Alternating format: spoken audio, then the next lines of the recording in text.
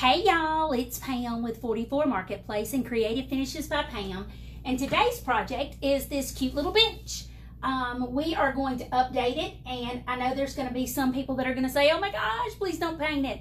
I paint furniture. I know a lot about furniture. This is not anything antique. This is not anything valuable, and this thing will be so much cuter painted. So, you guys don't need to see me. You're just going to watch what I'm doing, and if you guys have questions, I'll try to answer them, but you can see it's got great details. And what I'm going to go over today is sometimes you need less paint than you think you do to get the finish that you're going for. Okay, so I went ahead and kind of started on the back, so I'm going to do a little bit more back here, and then I'm coming around so we can get started on the front. But I did want to touch base with you guys and let you know there are still a few tickets left for the Bells and Bow Tour on January the 18th here in Atlanta. It's going to be super fun. We've got John DeRoth coming from Apollo Sprayers. We've got Hannah coming from Surf Prep. We've got Drew Dodson from Drew Dodson Designs. I'm going to be there. It's going to be too much fun. Sandy Harbor from Urban Rebel Designs is going to be doing a paint pour demo for you guys. Heather Marzigliano is going to be there. Bruce Davis is going to be there. It's going to be too much fun. Okay, here we go. This is a cute little storage bench. It is up on my lift cart. A lot of you guys sent me messages that you got a lift cart. Congrats. You will never be sad about that. And several of you got Surf Prep sanders, so good for you. All right. So, I am going to start on this, and I'm not painting the inside because the inside looks great. And we're going to just start here, and I'm going to tell you, when you've got a lot of details, you don't have to go crazy with the paint because you're probably going to darken those details back up anyway. So just run that brush back and forth across there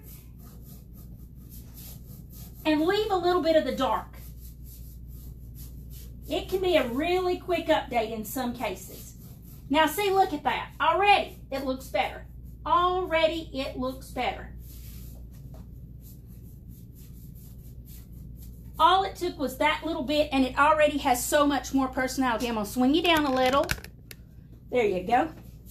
It's got great claw feet, so we're going to do that, and you'll see I'm not reloading my brush because the finish that I'm going for is more of a worn, aged finish, so you don't need a ton of paint on your brush. And I think a lot of times you guys think, oh, I got to cover every bit of this up, but sometimes you're going to cover it up and then give it dark highlights again, so why cover it all up to begin with, right? Just go back and forth across there and update it a little bit. Now the bench part, I probably will put a little bit more paint on there on the seat because that's what I'm going for there, but over those details, I'm going to give it some low lights anyway, so there's no reason to put way too much paint on there. And on these feet, oh my gosh, these claw feet, you got to have some on there. I'm going to swing you down so you can see how cute the feet are. Look at those feet. Beautiful, aren't they? All right, so I'm going to turn you back up right there, and you can see I have not reloaded my brush. I am just using a Dixie Belle Mini, and I had somebody ask me one day, the reason mine have pieces of string on them is I hang them on my cart to dry, and I have little metal hooks that are magnetic, and that's what I have the string for. So those of you who have asked, that's why my brushes have string on them, because I hang them on my cart to dry. All right, so you guys can see in just that little bit of paint, in that little bit of time, we've already got this thing going in the direction that we were shooting for, and we didn't go too crazy with the paint. So we haven't used very much paint. Now we're going to go back across here, and this one does, you know, like with any bench that's used very much, it does have some dents and dings and bumps and nicks and scratches, but you know what? It's okay. It's part of its personality.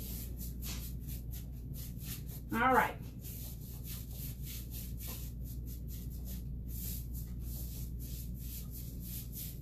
Now make sure when you're brushing something like this, those of you who know me know I like to spray.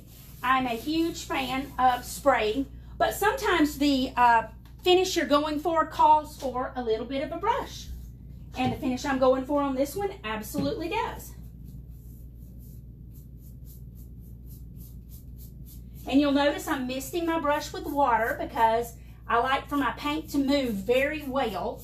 And Dixie Belle is a water-based product, so just a damp brush keeps everything moving. And I don't want a ton of paint all over this thing because that's not the finish I'm going for. The finish I'm going for is not a ton of paint. And you'll see I may do a little bit more dry brushing of the paint because it gives me a layer, another layer of paint to go on there, okay? Because I am going to layer different colors on here. I don't know if we'll get it all done today. If not, we'll finish it up on a live on 44 Marketplace. But I do what we're going for. All right. So, there you go. So you guys can see. And now what I'm going to do is I'm going to go back in here and I'm going to layer some other colors so that you can see where I'm headed with this. All right. We got to throw a little bit of paint on that seat right there, okay? And you'll see I'm going to put a little bit more on there just because it's going to get a little bit more wear, but I don't want it brushed thick. It's going to have light spots in it because that's the finish we're going for with this piece. It's already got bumps and bruises and everything, and if your paint starts drying up, missed your piece. Just missed it a little bit. If you don't follow me on 44 Marketplace, I'd appreciate it if you did. Also, I've got a giveaway on YouTube that ends at midnight tonight. I'm giving away $100 worth of product. All you have to do is subscribe to my channel and comment on my like and comment on my most current video.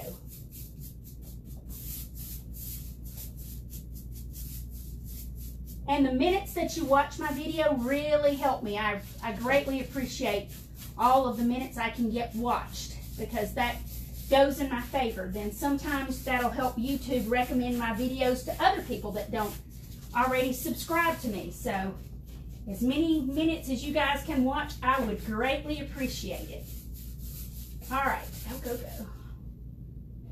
think when I was cleaning it earlier, I got a little residue from one of my rags. Okay, can you guys see where we are now? We're almost finished with this. And how long have we been on? What, 5 minutes, 10 minutes? And of course, I have a Shy water bottle. Every time it gets on live, it forgets how to spray water. It works fine unless I'm on live. And if I'm on live, it's like, well, I don't really remember what we're supposed to be doing today. All right. Now, I don't know that I'm going to leave all of this paint that I put on here because I've actually got more on here than I wanted. So I may distress some of it off. And if I do, it's not that anything needs to be sanded. It's just so that I can accomplish the finish I'm going for.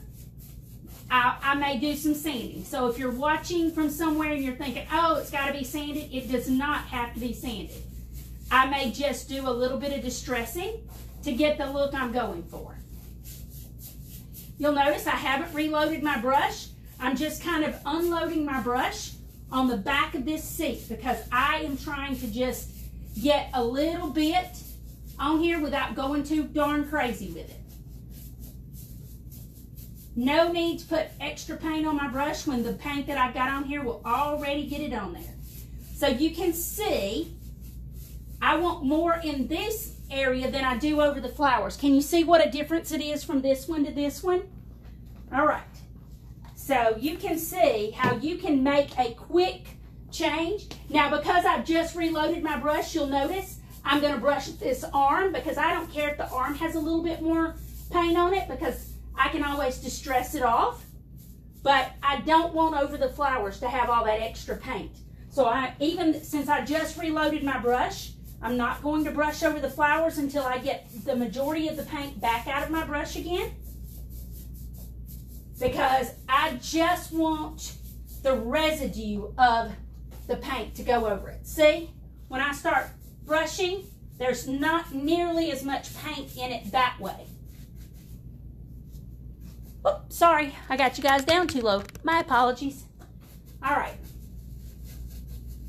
So you can see, if you want it all up in your crevices, roll it around a little bit. But otherwise, you just want it to have like butterfly kisses. Just let it catch right across the top of that. All right. So you can see we're just basically almost whitewashing it at this point. Okay?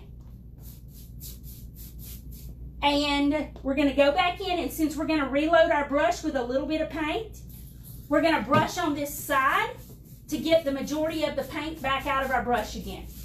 Because I don't want that much paint on my piece. Even though I just put a little bit of paint on my brush, it's more than I want on there, and I don't want to chance it. So see, there we go. Now we're going to brush back and forth. Now we're going to do the flowers. So to do the flowers, we're going to go up and down, and that gets it on our flowers. And then if you want to go side to side, you can do that as well. And it's catching on all those flower petals, all of the raised area. Now I'm going to take my brush and go down in these little creases and crevices around it, because I want a little bit more paint there than I do the rest of it. All right, I've got just about all the paint I can get out of that brush for right now. So that means we got to reload a little bit in there, but I'm going to get every bit that I can out. All right, so you can see what we've done so far in what? 12 minutes. So you can see how if you're using Dixie Belle Paint, you can update a piece of furniture in an afternoon, in a day, whatever, very quickly. All right, I'm going to see if I've got too much in here. Yep, I've still got more in here than I want. So I'm going to brush this side a little bit. All right, there we go. Okay, now go up and down over this, but very lightly, and then go side to side. Again, very lightly, almost no pressure on your brush. And then you can brush these edges, just like that. And you can get it down as far in those crevices as you want, or leave it out. It totally depends on the amount of pressure you put on that brush as to what you're going to get down in there.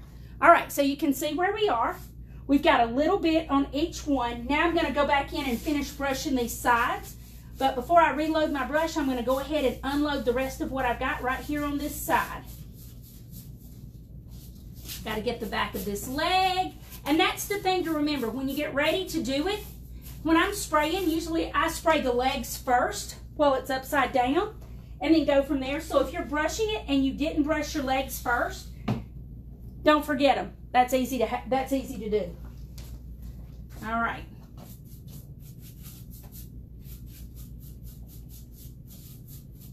Okay.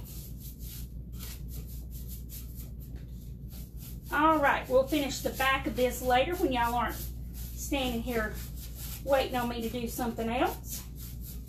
All right, I've got, oh, never mind. I think I only have about 2 more strokes and we're finished on this back, the sides of these legs, and we're done. All right, so you can see where we are now. We have gone through and we have put a little bit of paint, and I mean literally just a little bit of paint on here. Now the question becomes, how much more paint do you want on? How many other colors do you want on this piece? That kind of thing. You can see that we already have some highlights and lowlights that are naturally created by us just doing the light over this, okay? But I'm going to tell you a little secret. This is Sawmill Gravy, which is a little bit darker than a white. So if you have a white, like a fluff or something like that, which as luck would have it, I do, then we can go over that and it'll give a little bit of a lightness. Well, it would if I could get it open. All right.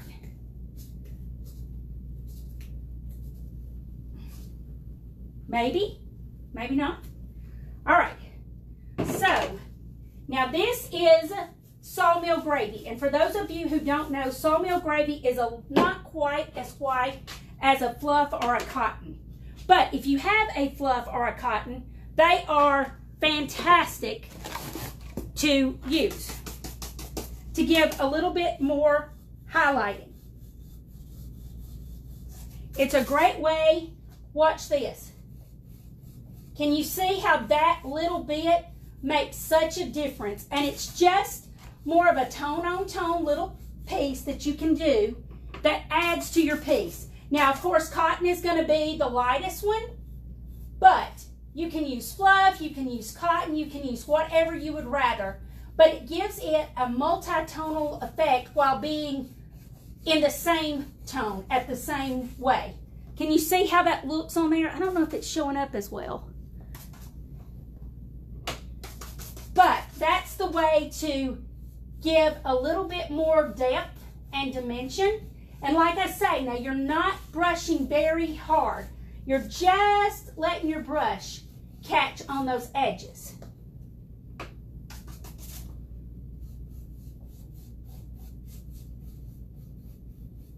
And if you want your, you can dampen your brush and that way more of the paint will come off.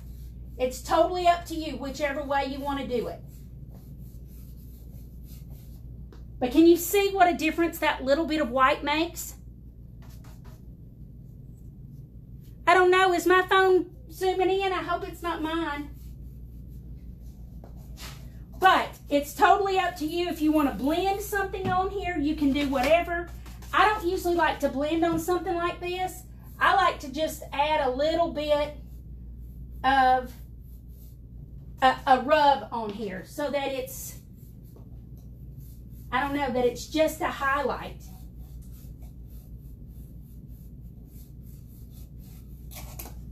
And you know me, I gotta have a piece of cardboard to offload my brush because I don't want the whole thing to be white.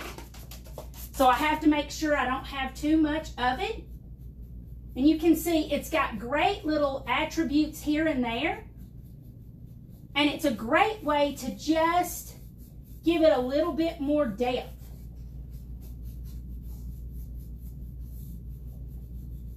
I don't know how well it's showing up, so I'm going to scoot you guys up so you can see.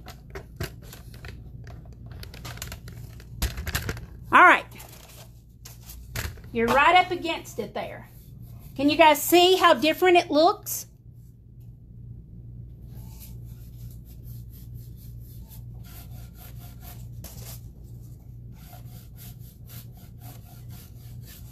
Can you guys tell the difference where I've put the cotton and where I haven't?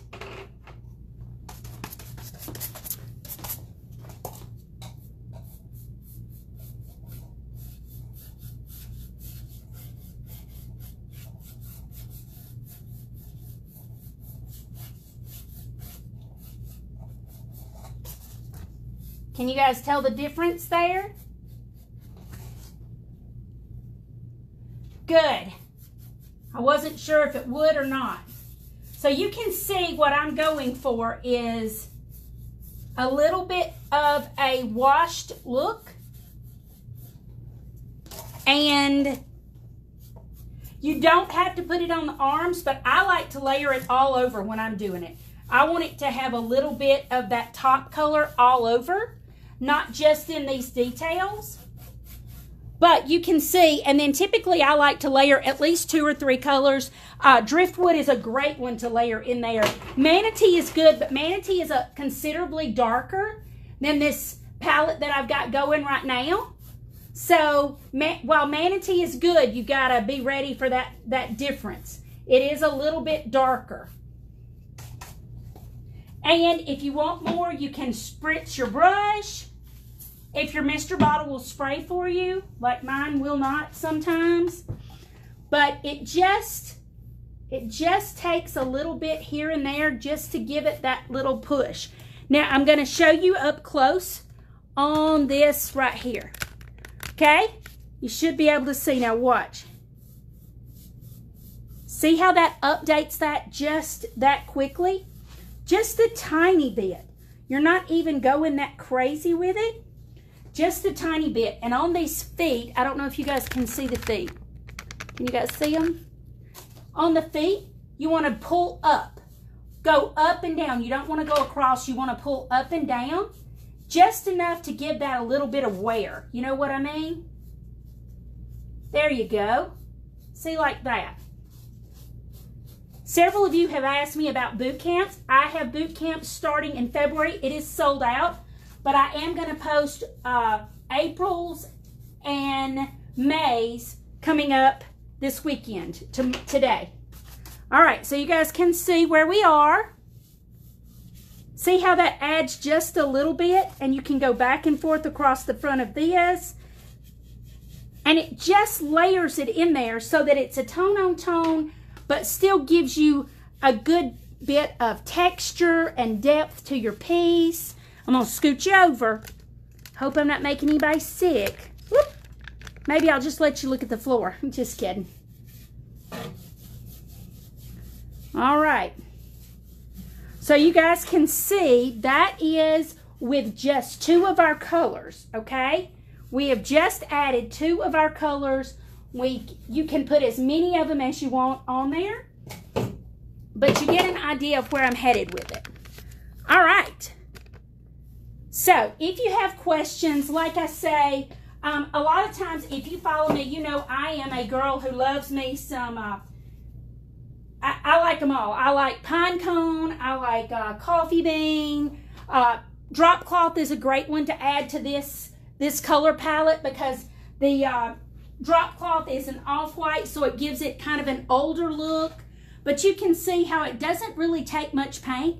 It just takes a little bit of paint on your brush. Now my base coat, I do use a Dixie Belle brush, but the rest of the time, most of the paint is put on just with just chip brushes. And most of my chip brushes have seen better days. I mean, I just want it to get just a little bit of paint on there and go from there. Now, if you get too much light, you can always go back in and layer a little bit of dark in there, and it'll come up with what you want. Another one that, if you follow me, you know I love me some pine cone. I'll show you how cute it looks. It adds almost a little warmth, a little bit of rust to it. Let me grab me another brush here. All right. Going to take a little pink brush here. I'm not really sure what was last on it, but it's still pink. Okay, so now I've got a little bit of this in here. And see, we're just going to add a little bit here and there. Just enough on this seat to give it a little bit of warmth. And then I'm going to take my, there we go. See, it just warms it up just a hair. Can you guys see what I did there on the seat? I take my pine cone and put it on, and then go back over it a little bit with my brush that I was highlighting with, because that way it keeps everything, it softens the look of what you're doing, and it doesn't really take away from anything. So, if you guys have questions, the best thing to do is to... the base color that I started with was Sawmill Gravy. It's the darker color. And then I layered cotton over it. I thought it was fluff, but I actually picked up cotton. And then I did use a little bit of Dixie Belle Pine Cone. Now I will go back in and I'll put some grays and stuff on here because that's kind of what I have in mind for it. But you can layer as many or as few colors as you want to get the look that you're going for. But I did want to show you guys how quickly you can warm it up, you can cool it down, whatever way you want to do it. Thanks for watching today, guys. Like I say, y'all follow me on 44 Marketplace if you don't already. And if you have questions, I'm always around. Thanks a bunch.